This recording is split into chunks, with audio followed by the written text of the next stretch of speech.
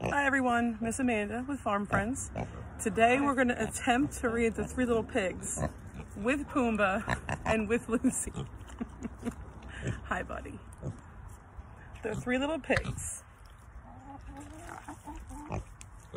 Once upon a time, Pumbaa's laying down.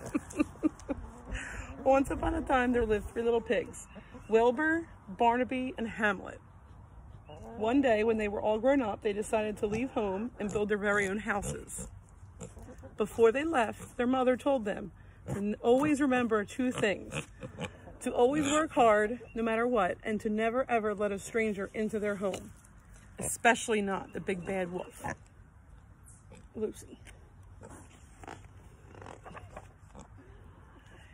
Each brother had a different idea of the perfect house, so they each decided to build their own home.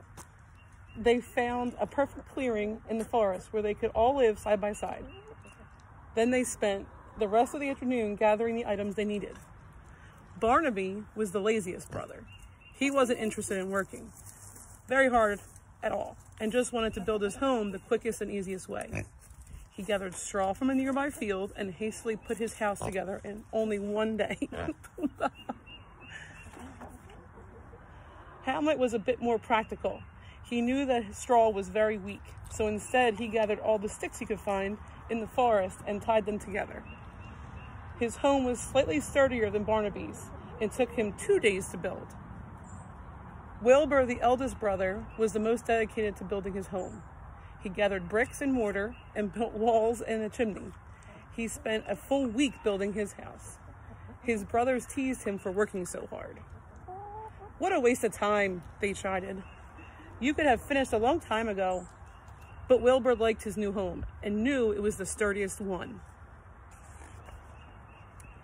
When all three pigs were done building, they retreated to their homes. While Barnaby and Hamlet lazed around in the sunshine, Wilbur continued to work hard. He made himself some furniture and gathered food and supplies. Meanwhile, the three little pigs had no idea that the big bad wolf was spying on them. It was the very same wolf that their mother had warned them about. He wanted to eat the pigs for dinner. "I'll trick those silly pigs into letting me in, and then I'll eat them up," he said as he licked his chops. The next morning, Barnaby heard a knock at his door. When he peered through the peephole, he saw the big bad wolf that his mother had warned him about. "I'm not letting you in, Mr. Wolf. Not by the hair on my chinny chin chin," said the little pig sternly. The wolf had a very bad temper and didn't like to be refused. "Then I'll huff, and I'll puff, and I'll blow your house down," cried the angry wolf. With one big breath, Barnaby's straw home collapsed.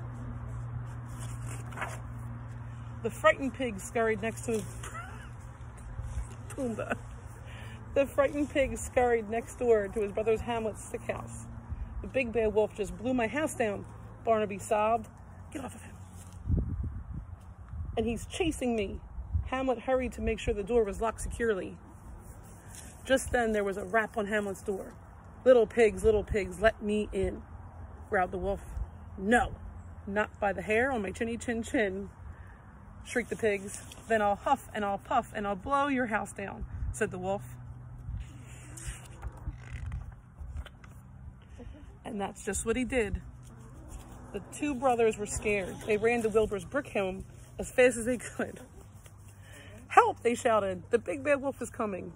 They told Wilbur that the wolf had blown both their houses down. Then they heard a knock on the door.